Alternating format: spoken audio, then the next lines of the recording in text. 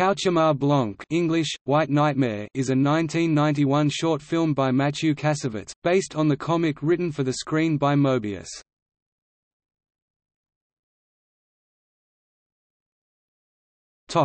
Plot.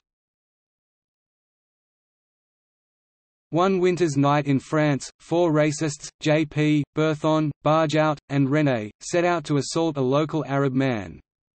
The four follow him to a vacant parking lot outside of an apartment building, but the car they are in suddenly starts smoking, causing them to crash into a phone booth. Barjout is knocked unconscious, but the others are unharmed.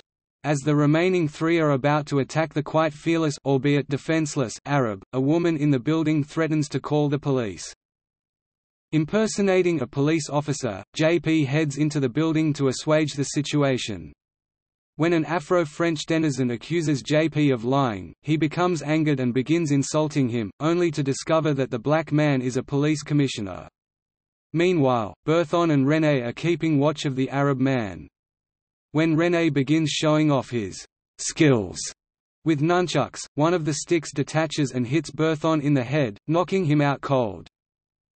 As René tries to resuscitate Berthon, Barjout regains consciousness and decides to investigate what has happened. Upon seeing an apprehended JP, Barjout threatens the black man at gunpoint. When JP tries to tell him that he is a commissioner, Barjout accidentally opens fire and kills JP suddenly. He hears the disembodied voices of Berthon and JP, and now the Arab man is speaking in René's voice. Barjout awakens, realizing the events were nothing more than a nightmare he had while waiting in the car.